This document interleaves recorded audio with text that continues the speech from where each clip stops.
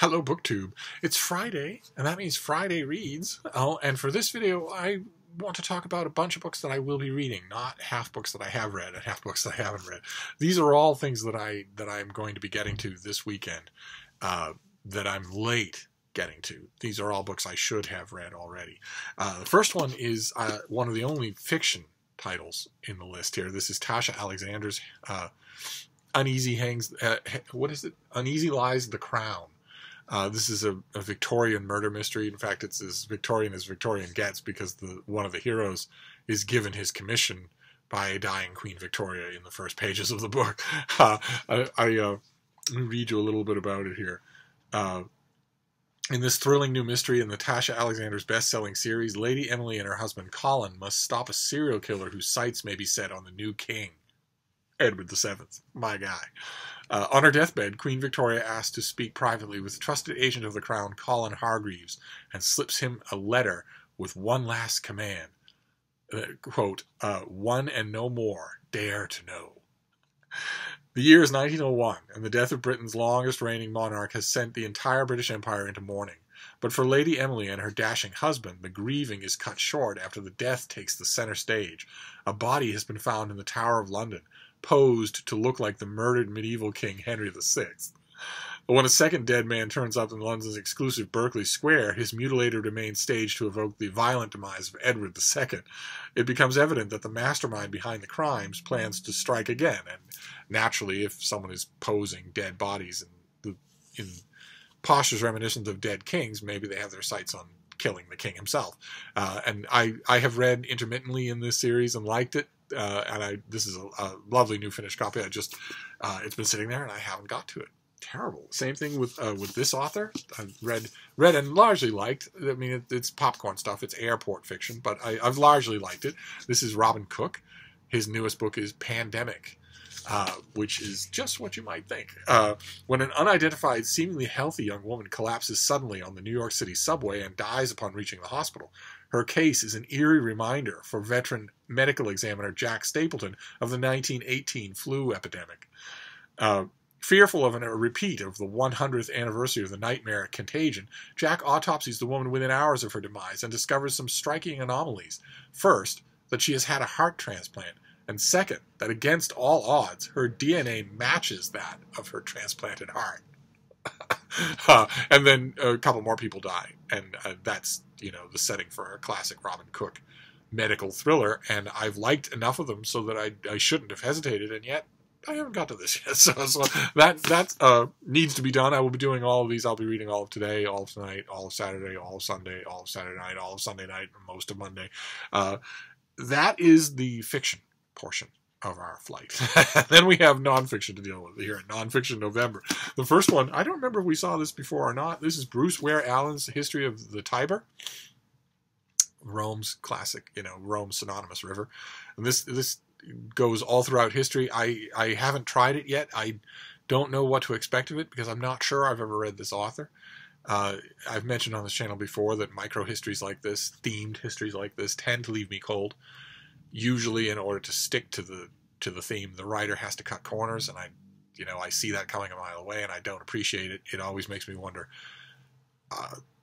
It always makes me think, okay, well, this book isn't written for you, and then it makes me wonder, okay, who is this written for? But I could be wrong. I have sometimes been wrong, so we will see. This is not a very big thing, so it'll be 90 minutes work to see what the author has to say on the subject of the River Tiber.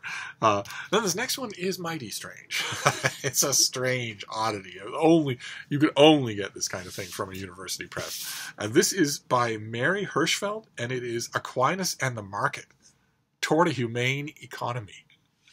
And it is exactly what it sounds like. It's a marrying of the theology of St. Thomas Aquinas and economics.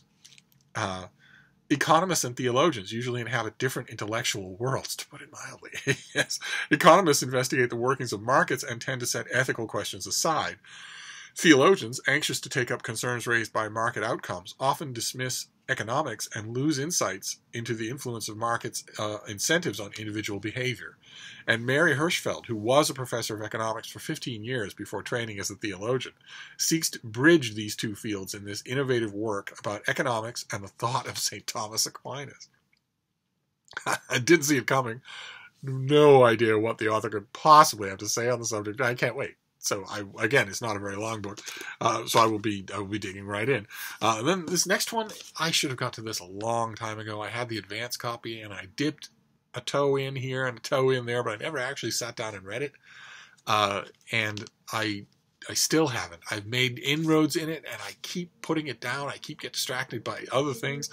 And this weekend, I mean to read it from start to finish and really batten down onto its sources and its bibliography. It's Anna Beer's Life of Sir Walter Raleigh, which I have read enough of it to know all about it, but I haven't actually sat down and absorbed the whole thing, especially with the finished copy, which will have all of the scholarly apparatus and the supporting notes and whatnot, so that I can go afield to my own library shelves and see what sorts of things the author is depending on. So I really need to. It's not so much. I have pretty much read this book, pretty much. Now I need to study it. Now I have the finished copy. I really need to study this, and I will be doing that this weekend. It's not a very big thing, so it leads me to think that it's going to be cursory a bit. Which again, like the Tiber book, would probably mean that it's not for me. But I'm going to give it a try anyway. You never know. Then these next two are fairly sizable. They will take me some time. I haven't read either one of them, and I mean to.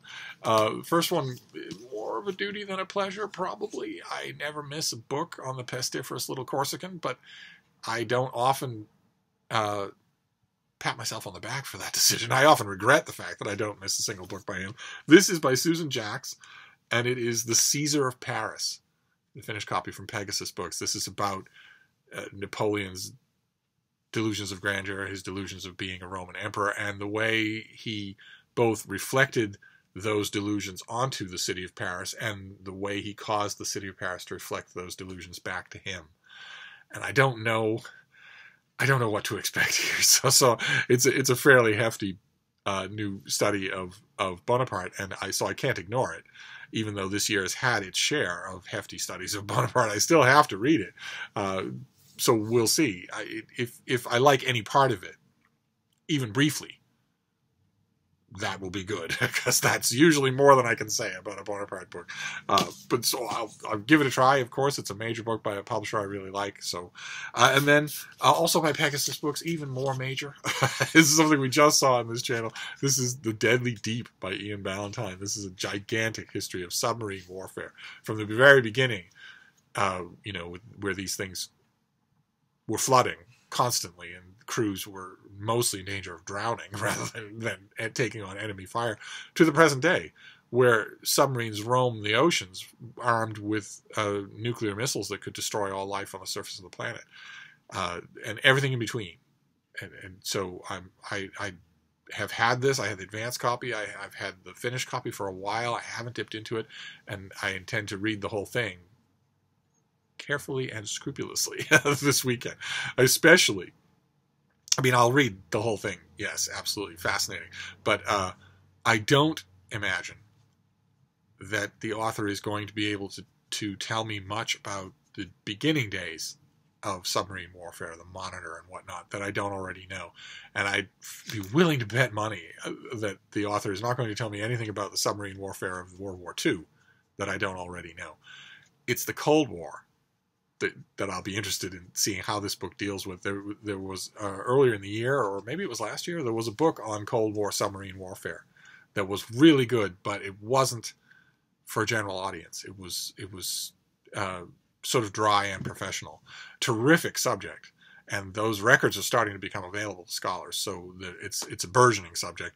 I'll be interested to see. I'll read the whole thing with interest, but I'll be mostly paying attention to the Cold War section here, because that's a long time where the boundaries between these two vying world powers, these two hostile nuclear powers, the vying boundaries between them during that long time were mostly naval. and a large percentage of that vying on the waters took place below the waters was submarines. So I think that's fascinating. I mean, I'll read the whole thing to see what the author has to say, but that will have my attention. So that is it. That is my my Friday reads. No, nothing here that is stuff that I've already read and stuff. Instead, this is all stuff that I just need to get done to get back up to some sort of speed with November and December books. So we'll do a Steve pile here. We have The Deadly Deep, then we have The Caesar of Paris, Napoleon and Ancient Rome, then Traitor or Patriot, Sir Walter Raleigh, then Aquinas and the Market, so St. Thomas Aquinas and Economics, then History of the Tiber. No idea what to expect of this. If it's a potted kind of Wikipedia thing, I'll know very shortly. Then Pandemic by Robin Cook, the latest medical thriller by Robin Cook. And the last one is Uneasy Lies the Crown, a Victorian murder mystery by Tasha Alexander, who does a terrific job. Her mystery series have just no fat on them at all. So I recommend them, even though I haven't read this one yet. I recommend the others. But anyway, that's going to do it for now. But I'll be back. Thank you, BookTube.